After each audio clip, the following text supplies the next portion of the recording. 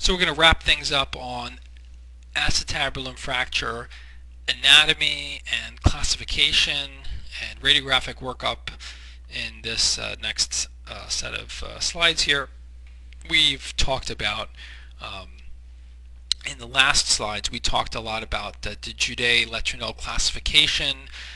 We went through the elementary fracture types, right? So posterior wall, posterior column, anterior wall, anterior column, and then the transverse fracture type, right? So now we're going to go through the associated fracture types, and then hopefully we'll have it wrapped up. So posterior column, posterior wall fractures are pretty much as you would think. The posterior wall is the same as in the elementary fracture patterns. The posterior column fracture begins typically in that cavity created by the posterior wall. But the fracture pattern is similar to what you see in the elementary fracture patterns. And you can have a central displacement or dislocation of the femoral head. And the displacement of the posterior wall usually is greater than the posterior column. On an AP X-ray, you'll see a disrupted ilioischial line, disrupted posterior rim, posterior dislocation perhaps of the femoral head. So maybe something like this. You have this AP radiograph. You see a disruption of the ilioischial line. Okay, and you also see that there's something going on up here too, right? That's your posterior wall, but you can see here that this fracture line here represents there's something going on in the posterior column, and it may be a little unclear, and you see that there's a fracture line here as well, right? Here's your posterior wall fragment. Judet views are going to help show this to you better. Again, it's a posterior injury, right? So you'll have an intact iliopectineal line, right? That anterior column is intact. Posterior wall fracture is very nicely seen on the obturator oblique, and the direction of the line detaching the posterior column usually can be seen, which may split the ischium and not necessarily involve the obturator foramen. So here's that obturator oblique view. You're going to see the posterior wall fracture. You may get your so-called gull sign, right? So you may have that that gull sign perhaps if it's displaced up where the head dislocated maybe. Iliac oblique view is going to show you that posterior column fracture, right? How much fracture displacement there is, and then it's going to show you if it goes through the greater sciatic notch or what level it's at. So here's that posterior column fracture, very, very clearly seen here, and there's a posterior wall as well, right? CT scans will help show it. So the posterior wall component is variable. I'm sorry, this is the next fracture type. The transverse and posterior wall fracture is actually a pretty common fracture type. In Letournal series, it was fairly common. The posterior wall component is variable. But the fact that you have a posterior wall means that you almost always have to approach these posteriorly, as I mentioned before.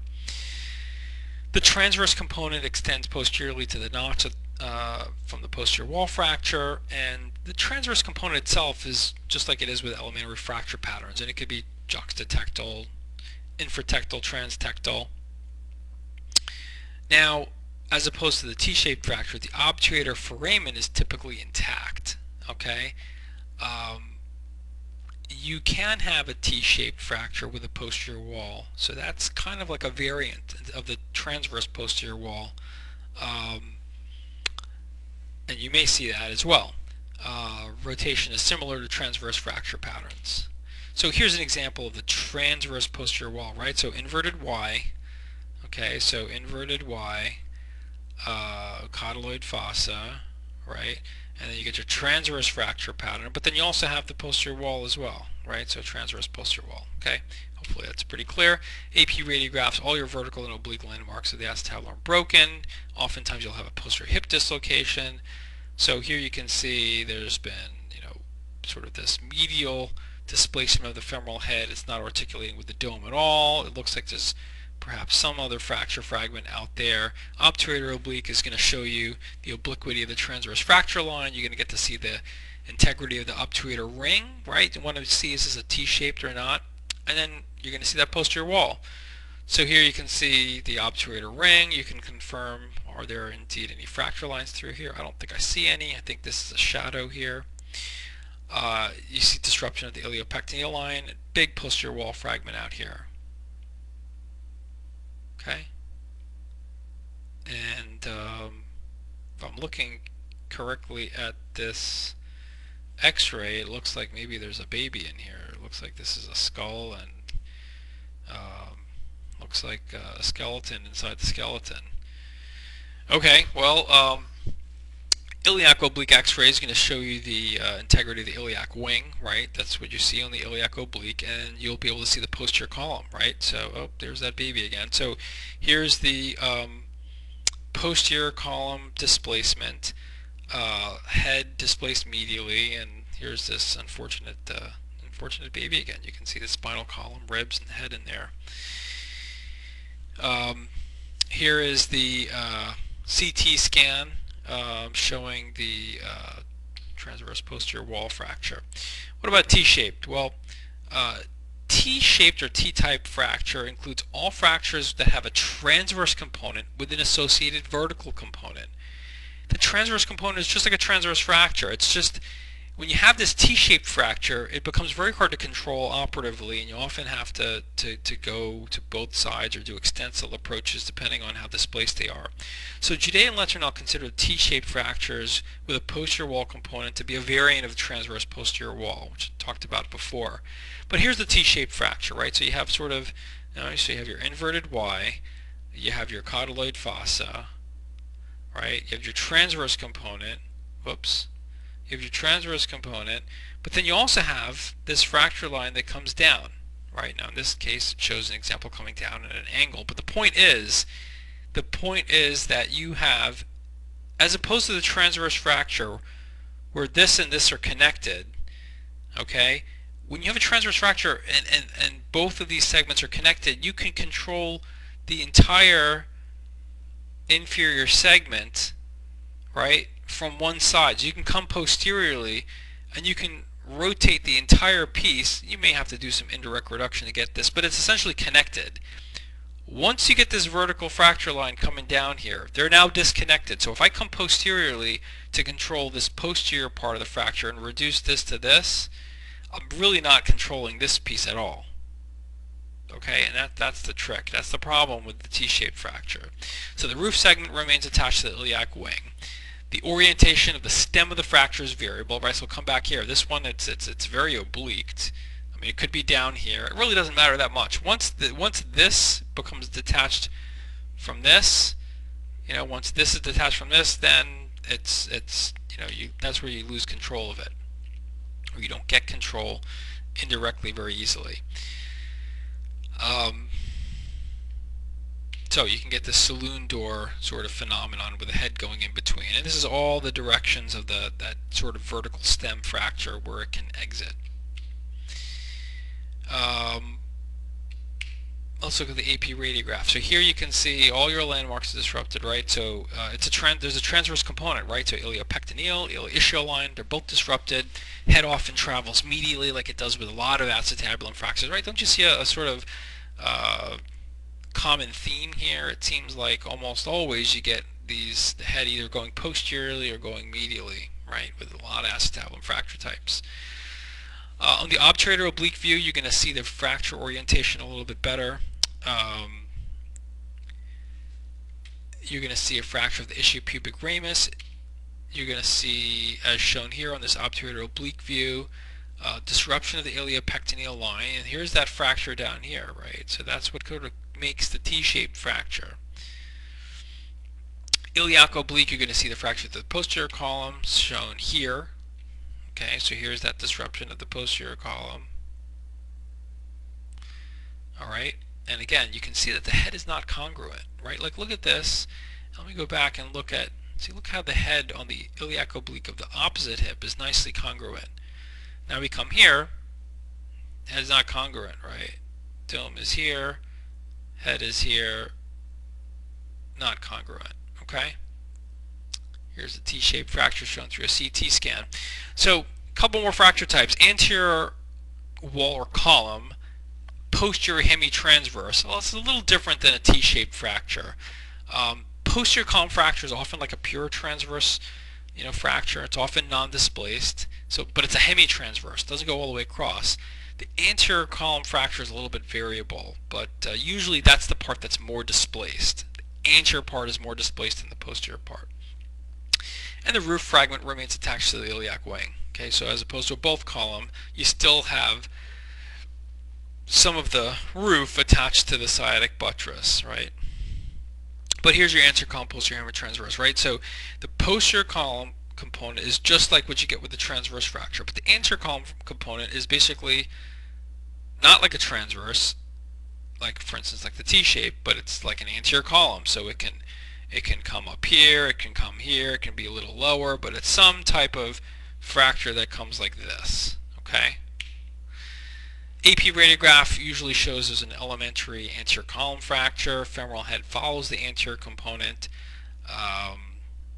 disrupts the anterior and posterior rim ilioischial line, iliopectineal line. So seen here, you see disruption of both the lines. A lot of medial displacement of the femoral head, right? Look at that compared to the dome.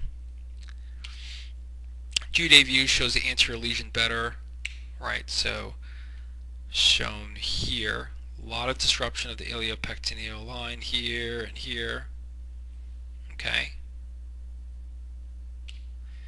Iliac oblique best illustrates the direction of the posterior fracture line, and if there is an iliac wing fracture, you know, like an anterior column extending up into the iliac wing, you're going to see it here.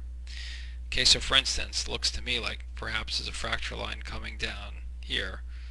Okay, and you can see that there's this disruption here going through the posterior column. CT scan helps to show that, you know, medial to lateral anterior column fracture line and that anterior to posterior hemitransverse fracture line. Okay, not the same case, but you sort of get the idea. Alright, 3D recon shown here as well, showing that, you know, large anterior column fracture coming down through the iliac wing, and then the posterior hemitransverse here. Okay, last fracture type, associated both column fractures. Now, like I said before, this is the equivalent of the AO type C periarticular fractures, right, where it's dissociated, right? All the articular fragments are dissociated from the sciatic buttress. So no articular skeleton remains attached to the axial skeleton. Oftentimes you get the central dislocation, and you may have something called a spur sign. This is not the same as the Gall sign, and you will see this on an on an obturator oblique view, and it represents what's left of the iliac wing posteriorly. So I'll show you what I mean. And basically, you know, when you get an obturator oblique view, it represents, the spur sign is represented by this piece of bone here. But anyway, this is the associated both column fracture. There are many fracture types. The fracture lines can look a little different, but essentially you can see no articular pieces are attached to this sciatic buttress back here. Okay, so they're all free floating, and oftentimes the head is, you know, sitting here, and occasionally you can get something called, you know, secondary congruence. This is only seen with an associated both column fracture, secondary congruence, and it's basically because all the fracture fragments are free floating, nothing is remaining, as opposed to, you know, I can go back a few slides, as opposed to what we often see with the femoral head displacing medially, like shown here, right? With the associated both column, all those fracture fragments can now travel with the head because they're free. And if they, you know, or as everything else here is incongruent, if this piece was broken free, it can now reorient itself and kind of become, articulating congruently with the femoral head, and that's when you get, potentially, you can get secondary congruence. So it can only happen with an associated both column fracture. It certainly doesn't always happen, but it can only happen with this type. On the AP radiographs, all your landmarks are disrupted. You can get this central dislocation of the femoral head, and you know, many of these other findings: inward displacement of the posterior column, displaced acetabular roof. So here's an associated both column fracture. You can see they've also applied a pelvic binder. I can kind of see some of those, you know, clips from the pelvic binder here. Perhaps obturator oblique, again, it's a disruption of iliopectineal line. Spur sign is going to be seen, right? So here's that spur sign, so that the femoral head is medial. Here you can see there perhaps is some degree of, trying to be secondarily congruent. The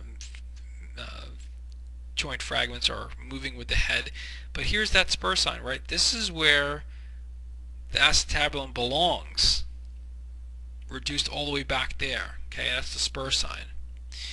Judet views are going to show on the iliac oblique the anterior rim of the acetabulum fracture, the iliac wing fracture. You're going to see a lot better, and you're going to see how much that posterior column is fractured, right? So here, if there was, let's just say if you had some big iliac wing fracture, coming up through here, you're going to see it right there.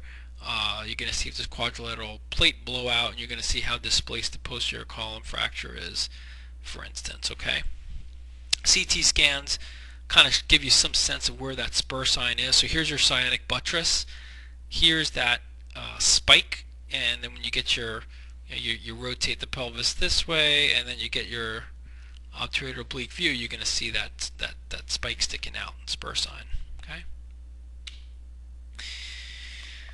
All right, so that pretty much wraps up what really consists of the basic anatomy, radiographic assessment, classification, and in the next set of lectures we're actually going to get into the into some of the surgery, right, and approaches and treatment. Thank you.